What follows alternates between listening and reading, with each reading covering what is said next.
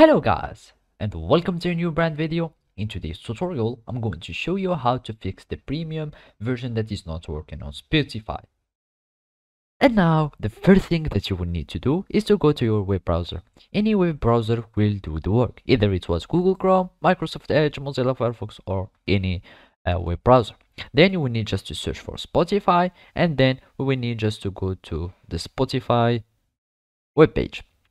Or you can just do that by clicking on sign up free, so we can create an account, and then it will just take you to this window.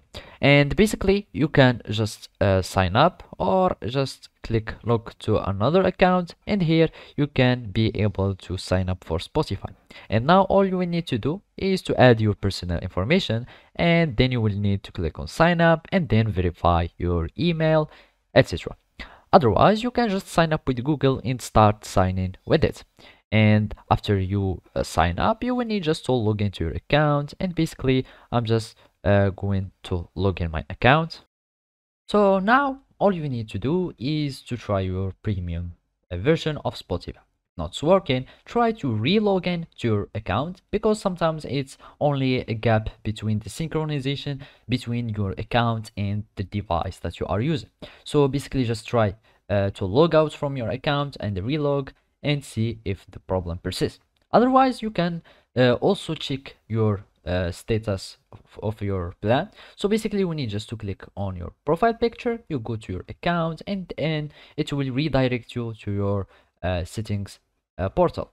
And basically you will need just to go to your plan and see if your plan didn't expire. If it was expiring, so the plan won't work, or the premium Spotify won't work.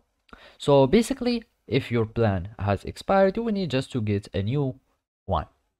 Otherwise, if also this solution doesn't help, you will need just to go to the communities, or just go to the support of Spotify. You will find here support.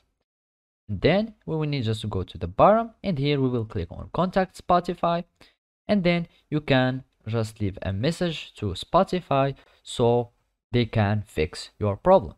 So thank you for watching, and see you next time.